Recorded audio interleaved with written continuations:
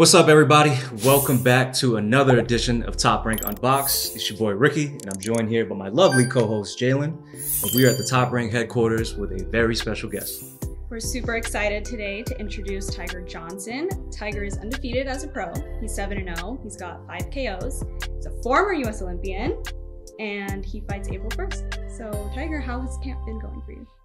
Camp's going good.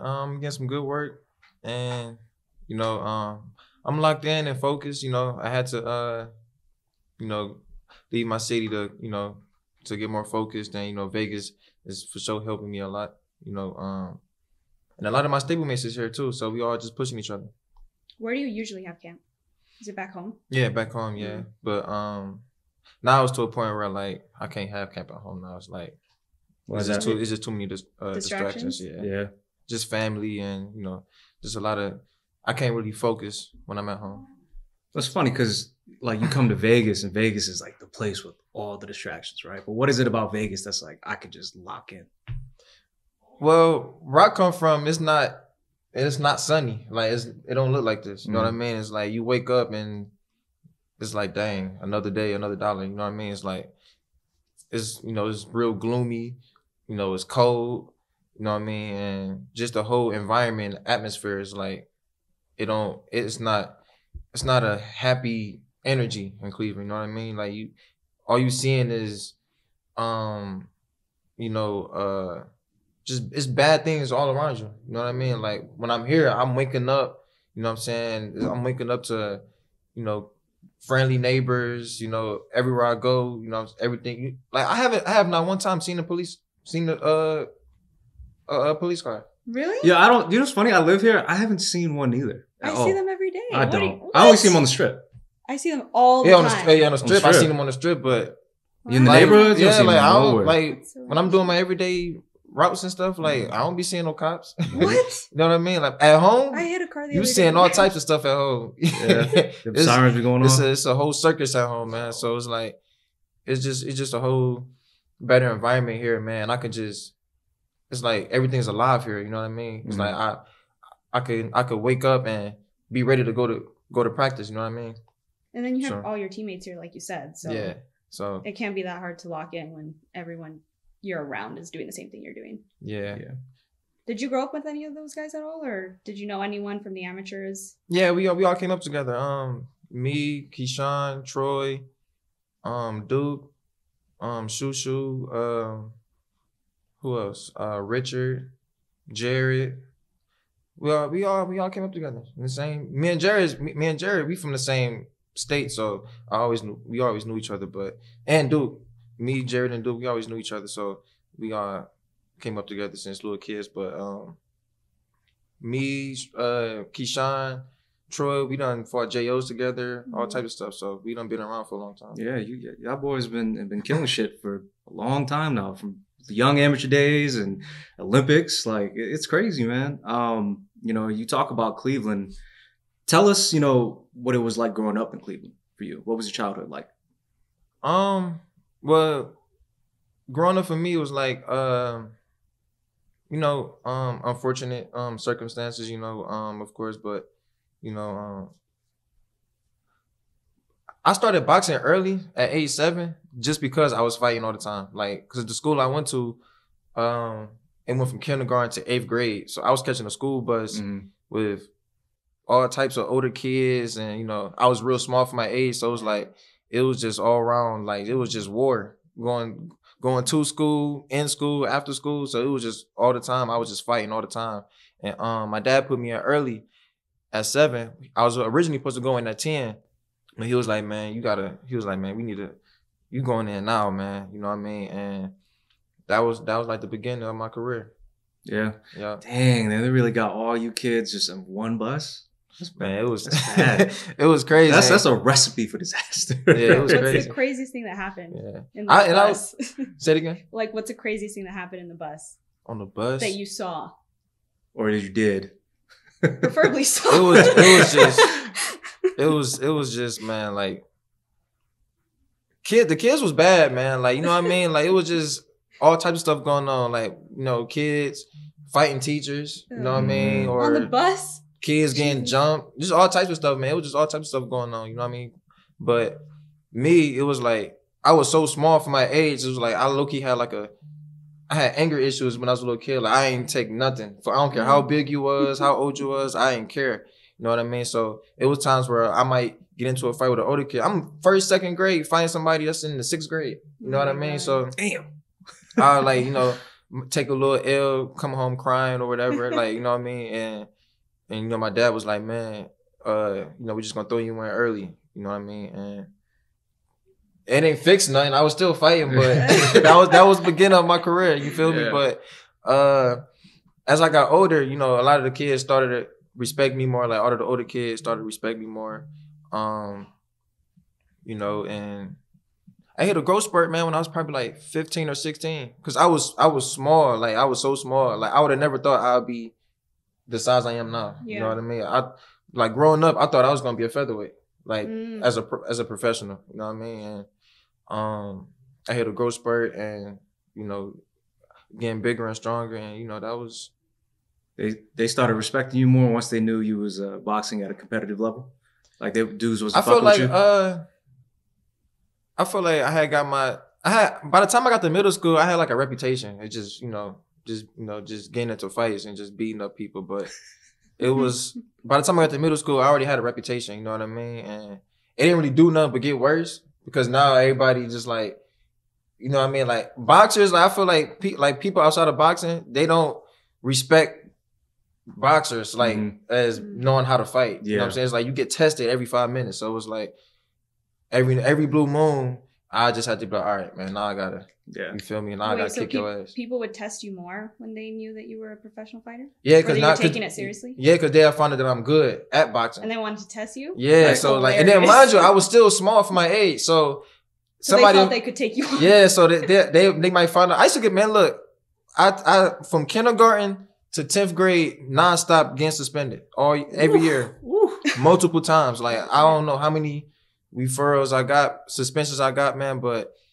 like it got to a point where my mom was just she was mad at me when I was still in elementary getting suspended. You know what I mean? So it was bad. Like I just couldn't stop fighting. You know what I mean? And yeah, man, it all kind of paid off to look where you're at now. Yeah. And you know, as far as like school, it was like I knew like as a little kid that I wasn't gonna be going to college or just doing anything that involved me going to school. So I knew boxing was gonna be the thing that was gonna change my life. You know what I mean? I knew school wasn't gonna be it at a young age. So boxing like really like saved my life for real. Why do you think school wasn't it for you? Honestly, I just didn't like school. You know what I mean? Like, you know, I had like my friends and stuff like in school, but like just the overall like I was taking classes that I didn't want to take. Like they signed me up for certain classes that I didn't want to do. You know what I mean? Like they put me in advanced math before, then signed up for that. So it was just certain things that was going on where I was like, man, I don't want to do this. You know what I mean? But I mean, I still wanted to get my diploma, but it just didn't work out that way. You know what I mean? It wasn't intentional, but I had dropped out in, I want to say like probably like 11th grade. It was like that. It was just like a done deal. And I actually tried to get my GED, but during that time I was already on the USA team and it just didn't work out. You know what I mean? Like it was just too much for me to handle. So I was like, man, I'm gonna just focus on boxing. How did your folks feel about that? My mom was mad when I didn't graduate. Like she was mad. My dad was disappointed too, but my dad understood. You know what I mean?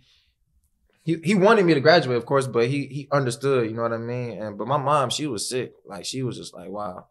You know what I mean? But yeah, it was a disappointment to myself too, because I watched my friends graduate. So I'm like, I'm in a group chat. They posting they caps and stuff, and I'm just in there like, dang. I was silent for like that whole time. Like I ain't never say nothing. It was times where they was asking me like, man, they was asking me like, I missed everything. I missed prom. I missed homecoming. I ain't get a chance to do none of that. You know what I mean? You didn't miss much, but I feel you though. Yeah, I mean, like a lot of fighters we talk to on this show, they say the same thing. Like Xander said the same thing. He didn't get to go to prom, nothing, bro. Like, but and then I especially like my first school dance was in middle school. You know, like I said, like I came up in unfortunate circumstances, so it was like I couldn't really afford to have all the clothes and stuff like that. So it was like I done been asked to go to dances by numerous girls, you know what I mean? But I turned them all down because I knew I wasn't gonna be able to have the clothes that I wanted to. You know what I'm saying? Just you know what I'm saying? Get what I want for the dance. You know what I mean? Yeah. But I was like, man, I'm gonna just sit this one out. But it just kept happening as time go on. So I was like, man, I was missing tournaments as a kid because I couldn't afford to go. That's always the toughest part too as an amateur, bro. Like a lot of young folks always got you got to get donations from people, GoFundMe's, like that shit is not cheap. Man, travel, hotel, food. And at that time, GoFundMe's wasn't even a thing at that time. Like my dad, he was he was an entrepreneur. Like he's real good at selling anything, you know what I mean? Like clothes, whatever. So one time I missed the silver gloves. I don't know if you know what that is, but I missed silver gloves nationals because we couldn't afford to go. And I was like, I was hurt. Like I was crying. That's a big deal. Bro. Yeah. Especially as a young age. Yeah. I made it to Silver Gloves Nationals. I was crying, all types of stuff, man. I didn't want to box no more because I felt like what was the point? So, excuse me. But my dad was like, man, look, he's like, man, we're going to have to just raise the money. So he taught me how to sell candy or cookies. And I want to say I was like 10, 11 years old. And I was just banging candy, cookies. Man, I was raising like thousands of dollars, man, like just selling candies and cookies. And the thing is, when he taught me how to do it, I was really like hustling, like really going to barbershops, beauty salons, wherever, like the mall, really going in. And I actually I had to sell my cookies and my candy. Like people wasn't just saying yeah because I was a kid. Like I really had to. You had to sell it. You had a sales pitch. I had to learn how to talk to people. You know what I mean? Like it was times where I was getting kicked out of barbershops because there was like no soliciting. You know what I mean? Like a lot of adults gave me a hard time. You know what I mean? Like, really? Every barbershop I've grown up in, and when there's kids come up, they do the fundraisers for the football, whatever. Man, look, they're like, they're good with it, but damn, they got people over there saying, man, look, we talking about Cleveland. Where there's no rules. Oh my God. You know what I'm saying? But don't get me wrong, it was for sure beauty salons and barbershops that showed me a lot of love, but it was also some that gave me a hard time, you know what I mean? And it was tough. Like it was times where I'd go a whole day and then sell half a box, and I'd just be like just so disappointed and sad, like wanted to give up. But my dad, like he taught me, like he showed me, like, man, everything not gonna be just handed to you. You gotta work for it. You know what I mean? So as I was getting more and more experience in selling candies and cookies, by the time I was like 14, like everybody, the whole city knew who I was just from selling candies and cookies. Like whenever I walked in, they already know what's going on. You say, yo, Tiger, I need that. Yeah, as soon as I walk in, I won't have to say nothing half the time. They just be like, man, go ahead. Like, you know what I'm saying? Just, you feel me? But in the beginning, like, I went to my first, the first time I was raising money, I was going to my first national tournament, which was ringside. And I was going with one of my homeboys I grew up with, Ace Vega. Him and his dad was going to ringside. And me and him were sparring partners. So one time they came to our gym, we sparred, and his dad asked me, was I going to ringside? And I was like, nah. And I couldn't afford to go, whatever. And he was like, man, you can ride with us. You know what I'm saying? You just got to come up with the money. You know what I'm saying? You good with us. You feel me? So that was the first time. That was when I started to raise the money. And probably like that first weekend, I probably raised like over $1,000. Shit. Wow. You know what I mean? That's like, young too. That's probably been so good for you now, like for your character to have gone through that and to know how to sell a product. Like, how do you feel that's affected you now that you might have more money than you did before? It's a blessing, you know what I mean? And just from looking at how the beginning was to now, it was like growing up, on everything I love, man, like I did not think that I would be signed to no Top Rank promotions growing up as a kid. You know what I mean? Like I didn't see all this. I didn't see me going to the Olympics or nothing like that. It was a dream, you know what I mean? But I didn't see all this growing up. You know what I mean? I didn't know what was gonna happen. But luckily I had, both my parents, my dad was on me my whole life. So he always gave me motivation. And even when times was rough, like it was times where like we done went winters without heat, you know what I mean, without no hot water. Like we done. I watched the Cavs win the championships without any cable. We ain't even had cable. We had the antenna, right? And there was times like during the game, it'll just like start going out. We like, man, what? But I was able to watch like the final last of the game when we won and stuff. But it was for sure hard, man. And then if anything, for real, like, I feel like what really changed my life, like before like the Olympics, was me making the USA team as a youth. I went to youth nationals that was held in Reno, Nevada, and I worked so hard. Like I trained so hard because I was banking on that. And 2016 was the year I was supposed to graduate. Mm-hmm. So the beginning of that year, I already had dropped out of school. So my mom was already mad at me, on me, and I didn't have no job. So I was just pretty much just training boxing, just trying to do something. But that January of 2016, that was youth national. So I was banking on that to make the team, and that would have been like a good start of my year. Even though I'm not graduating, at least I'm on the USA team. I'm doing something. That's good. That's a big accomplishment too. You know what I mean? So I lost to Ryan Garcia in the semis, and that was just like the most. I went home and was just like, dang, man. Like I was banking on this tournament to make the team. I came home. I'm still not graduating. I don't have a job. You feel me? So I was just like, wow, this is crazy. And I spent. It took a minute to raise the money to go there. So I feel like, man, I just wasted my money, all types of stuff. So later that year, we had Golden Gloves. I made the Golden Gloves national team, right?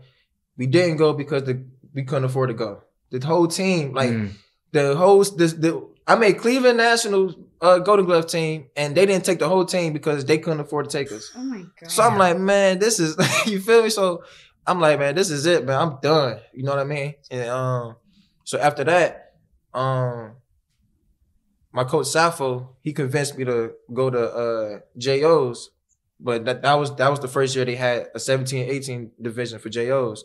So I'm like, all right, man. So we get there. This is like probably like around June, and mind you, that's when everybody went to Rio for the Olympics. Yep. So I get there.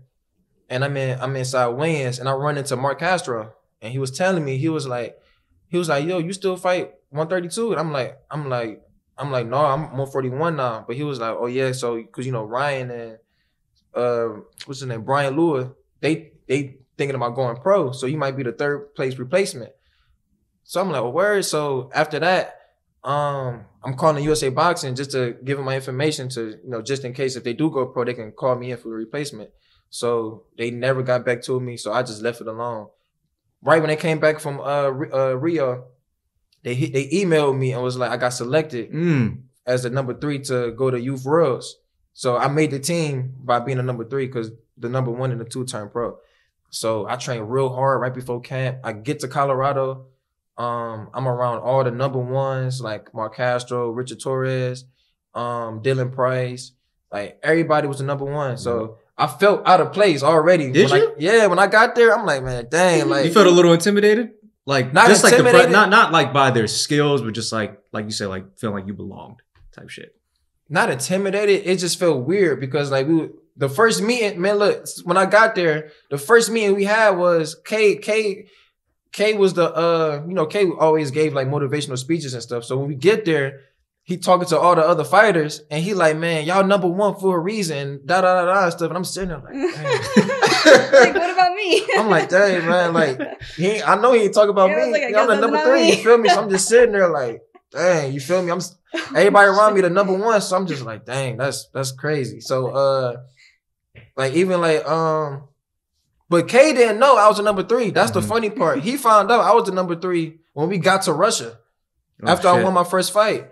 But during that camp, like I was the number 3. Like that's what I was labeled as, the number 3. You feel me? But we trained real hard. We get to Russia, and so everybody know like Cuba always the top teams, right? We get to Russia, and Coach Billy, he was our head coach. he was going over the brackets after the draw. He got to my weight. He was like, Tiger, you got Cuba first night. Everybody, the whole hallway just went silent. Yo, this is the crazy thing with Cuba. The dudes y'all be fighting, they're like fucking 10, 12 years older than you guys. Man, grown ass men. Man, look, the whole hallway just went silent. Cause like before he got to me, like he was like, Dylan, you got so and such, you got this and that. Everybody had like some cool little warm ups. When he got to me, he was like, Tiger, you got Cuba first night. Everybody was just like, what did you say? I'm looking. I'm like, all right, bet. I'm like, cool. You feel me? But me and Dylan Price was roommates. So we get to the whole night was silent. Like, really? The whole night was silent. What did he get? What was his? Dylan had a tough bracket too, but I can't remember who he fought that day, but it was. Each day was different weight classes. So the day that I fought Cuba, he didn't fight. Oh. So the whole night was just silent, man. Like he was just like, man, hey, this was the last conversation we had. He was like, hey, man, do your thing. And we just went to sleep. That was it. Shit. So I'm like, all right, man, bet. So I beat Cuba, smoked him. You know what I'm saying? Like I smoked him, beat Cuba. I come back to the corner. The whole corner was just like, oh shit. Like, you know what I'm saying? Like everybody was just happy. You know what I'm saying? Kay, Billy, everybody was happy. I get back to the room with Dylan. Dylan was like, man, I ain't gonna lie. We thought we was going home. I'm like, you know what? I appreciate the honesty, man. You feel me? But I already knew everybody thought I was going. You just felt that. Because I was in number 3. Yeah. So nobody expected me to get past the first day, especially against Cuba. Right. But that whole tournament, man, they fed me to the straight wolves. Like, they had me on the bracket with the reigning champions. Mm-hmm. You know what I mean? Everybody that was in the top rankings. I had to fight Japan. I had to fight Ukraine, Kazakhstan, Uzbekistan, like Morocco. I was going through all of them. I got the gold medal in the finals against Uzbekistan. And that was the end of the youth. But I come home 2 weeks later, you know, I'm 18. So 2 weeks later, I got to go to elite now, which is 19 and older. So I'm still 18. We go to Kansas City 2 weeks later. But when I came home, my mom was happy for me, of course, but she was like, what you gonna do about school? So I'm like, you on the top of the world right now. So your mom was, so what about school? I got the gold medal. I come home. I still ain't graduate. It's November now. You know what I mean? So she's like, so what are you gonna do about school? Are you going, like, what's up? I'm like, man, I don't know. I'm gonna just get a job. You know what I mean? But Kay had hit me up probably like 2 weeks before the next nationals, and he was like, man, train hard, man. You know, you make the team, you get a stipend every month. So I told my mom, I was like, man, if I make this team, I'm gonna get a stipend. You know what I mean? That could be my job. So she was like, all right. 2 weeks later, I go to Kansas City, and I'm fighting against grown men. Like, I'm 18 still, man. I fought somebody from California, man. Dude had teardrops under his eyes. He was fresh. He was for sure fresh out. Ain't no doubt about that. He was fresh out. You know what I mean? I was fighting just grown men, and then one of the best fights of that tournament was me and Shushu. Me and Shushu had to fight each other. Ooh. Yeah, we fought in the semis, and the whole place just erupted when we fought. Like he had all East Coast booing me, all types of stuff, man. But it was me and Shushu. We, you know what I'm saying, we banged it out. And I won the whole tournament, and that was like the beginning of my whole Olympic journey. You know what I mean? Yeah, man. You had quite the amateur career, bro. Like, again, you won multiple elite national championships, competed in the Pan Am Games. You fought at the world championship level and the amateur world championships. Getting to the Olympics, like, what was that experience and that feeling like for you and your family? Like, how did your mom feel? Like, yeah, you know, school didn't work out and stuff, but like, damn, I'm an Olympian now. I mean, it was a dream. It was a dream come true. And we thought we was gonna have a weird experience because of COVID. Right. You know what I mean? And we get there, man, like, we had a training camp in Miyazaki, Japan. When we got there, we get off the plane, man, the whole airport, like all the Japanese people was just showing us love, man. Like, they had signs, USA signs. There was cameras everywhere. Like, it was crazy. Like, from when we landed all the way to our bags, man, they was just like showing us just so much love. So we felt like, we felt like Olympians, you know what I mean? Like the COVID really didn't really play no factor. So we had a real good training camp in Miyazaki. Then when we get to Tokyo, we get to the village, man, it was like the same thing. Like they all just showed us love, man. Like it was crazy. And then before we even left Colorado, we had a meeting and they were saying like, so we got our Olympic gear with Under Armour. We like our USA Boxing Olympic gear. But in the Olympics, you get the Polo, the Nike and stuff like that. But they were saying like, don't get your hopes up. Like, you know what I mean? Like, you know what I'm saying? Like, don't expect a lot because of COVID. So we didn't really expect a lot. Man, we get to the village, we go into our room. It was just big luggages with our names on it, like Polo, Nike, just luggages, man, like just filled with all types of stuff, like sunglasses. They gave us a watch. A watch? Man, they gave us all types of stuff. And we was just like, dang, you feel me? So then we got tailored. We had got our suits made. So it was a dream come true, man. Like we go in the cafeteria. I walked past Simone Biles. Like it was like the village was crazy, man. Like everybody was outside in the village. Like everybody was walking around like, you know what I mean? Like everything was normal. Keyshawn was my roommate in the village. And this the crazy part that nobody like, this the crazy part. At that time, Key was already pro, but he wasn't signed to nobody. But we were just having like so many conversations about what we gonna do after the Olympics. So like he was like, man, who you want to sign to, and stuff. And I'm like, man, I love to go to Top Rank. Like we always saying like, man, we love to go to Top Rank, but well, Duke and Troy was already with Top Rank, yeah. But I was like, man, I'm trying to go with Top Rank. But we always like, man, we were just so focused on just trying to get our stock up. Like my whole thing, I was so focused on getting my stock up so Top Rank would want me. You know what I mean? So when I lost to Cuba in the quarterfinals, I was like, dang, man, Top Rank probably ain't gonna want me no more because I ain't medal, you know what I mean? But I come home, man, and Top Rank was, they came knocking on the door, so I damn near cried. Yeah. But that was cool, But who called you? When did you get that first the first moment from Top Rank or the first person to reach out to you?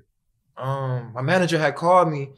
My manager called me and was like, he was like, I got some news you might be happy with. You know what I mean? He was like, I ain't know where he was going, but he was like, man, he like, Bob really likes you. You know what I mean? I'm like, Bob who? Bob Aaron? So he like, yeah, man, he really likes you, man. I talked to him and, you gonna have your debut on Sean Porter and Terrence Crawford card. I was like, man, that's wild. You feel me? But that was cool, man. That was like, and the crazy part was I didn't expect Bob to be there. He was there, like literally right there on my debut. Nobody was there, so I look out the ring. Bob was sitting right there. Bob will be there from opening bell. Any fight he attends, he'll be there from start to finish. I'm like, dang. And then I talked to him after my fight. He was real happy. And then as time went on, like from my debut to now, like he's been seeing like the progress and the development and stuff. And he was saying like he was giving me like a lot of just a lot of love. You know what I mean? Like every time I seen him, like he always tell me like I'm getting better and better, and he see that I'm gonna be a world champion soon. Yeah. So you're 7 fights in now. You're hoping to go 8-0 in Tulsa. Was there any difficulty adjusting to the pro style? You fought at the world amateur level for a very long time, and you've seen a lot of different styles. I wouldn't say it was hard to adjust. I mean, just because the experience that I had got being on the Olympic team, but my coach PJ, he came back right after I came home from the Olympics. He already had moved back to Cleveland. He was staying in the Bay Area for like the past 6-7 years. So I had asked him to come back to help coach me, and he actually came back to help me to help me train for the professionals. And for my debut, like he was just showing me just a lot of stuff, like as far as like trying to adjust to the pro style. You know what I mean? And for my debut on now, man, like it's just been like we just been developing, man, just going crazy, And I started to see the difference, of course, being at other pro camps. And for my second fight, for my second fight, I fought that January. So right after my second fight, I went to Terrell Goucher's camp, and Virgil Ortiz was there. Alexis Rocha was there. That was out in LA, right? Yeah, it was in LA. So I ended up going out there to train, and I ended up sparring Virgil. I sparred Alexis. I got sparred Terrell, and I got a chance to really see, like, just like, you know, just being in the ring with, you know, they top, you know, contenders. You know what I'm saying? Rocha and Virgil, they contender fighters. So I got a chance to see, like, just being in there and trying to adjust to the pro style and stuff. So that camp, man, I learned a whole lot just off that one camp. You know what I mean? And that was that did a lot for me. When did you start working with PJ? How did you guys meet? Well, PJ, you know, PJ, he was a top boxer in the city since I was a little kid. You know what I mean? I watched this generation from when I first started. You know what I mean? He's part of the 08. He's part of the 08 class. So growing up, I don't watch them fight Golden Gloves. You know, he turned pro. I don't watch them fight professionally. So I already knew who PJ was. So we all knew each other, and you know, I was the top fighter on the kid side in Cleveland. You know what I mean? Like, everybody knew who I was. You know what I mean? So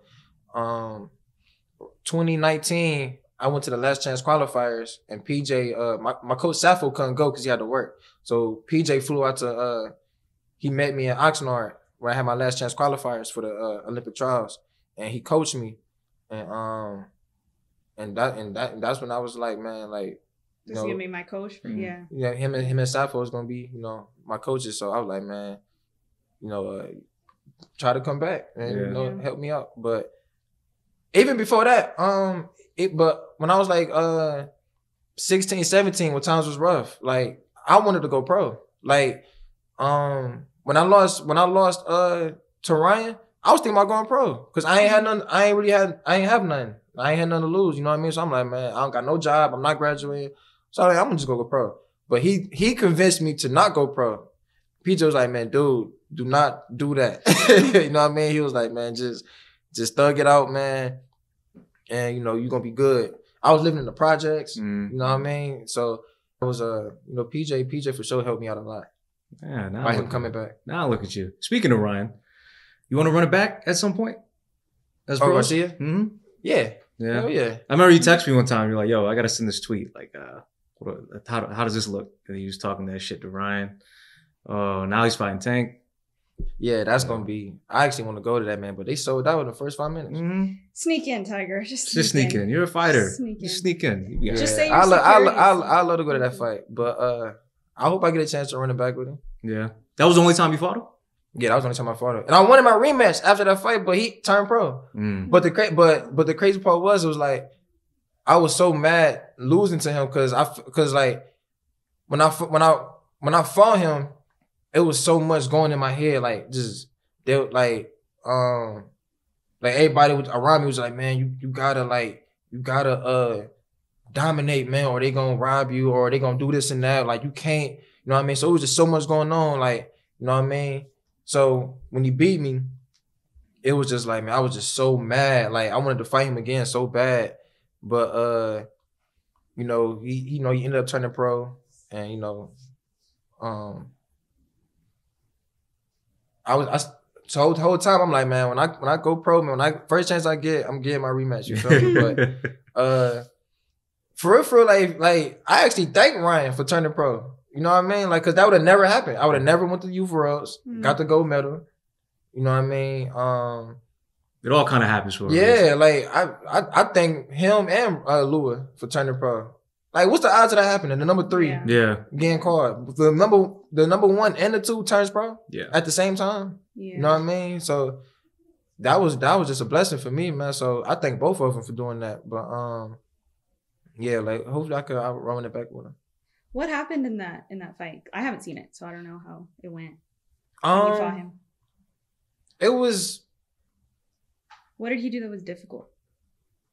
It's not really what he did that was difficult. I was headhunting, you know what I mean? Because I was knocking people out before I fought Ryan. I was sleeping dudes, you feel me? But when I fought Ryan, it was more so it was like it was competitive in the beginning, but I was so busy trying to headhunt that I wasn't thinking right in the fight, you know what I mean? And he basically just edged me out, you know what I mean? But he's a good fighter, you know what I mean? So it was for sure like a good fight, you know what I'm saying? He beat me, you know what I mean? But yeah, it was when I look back on what I could have did, I was like, man, I could have beat him like so easy, but it was just I just wasn't in the right mind, you know what I mean? But at the end of the day, he beat me fair and square, so you know. Yeah. But I know if he run it back, it's a whole different story. Yeah. There you go. You got 8-ounce gloves. You know what I'm saying? We gonna say that for that time. You feel me? You're making strides, and I'm sure it's really it's a dream come true for you and your family. So and then all that's gonna continue on April 1st. So yeah, I appreciate it, man, and it's crazy too, man, because it's like just coming from Cleveland, man, it's like Terrell signed to Al Heyman, and then Sean Porter was with Al Heyman. But other than that, it was like, you know what I mean? Like, I'm the first person to sign with Top Rank out of Cleveland. And then, then Abdullah, Oh yeah, Abdullah, yeah. And then Dante. Yep. But I'm the first person to sign with Top Rank. You know what I mean? And out of Cleveland. But it was like it's crazy, man, because it's like it's so hard to make it out of Cleveland, man. Like just in anything.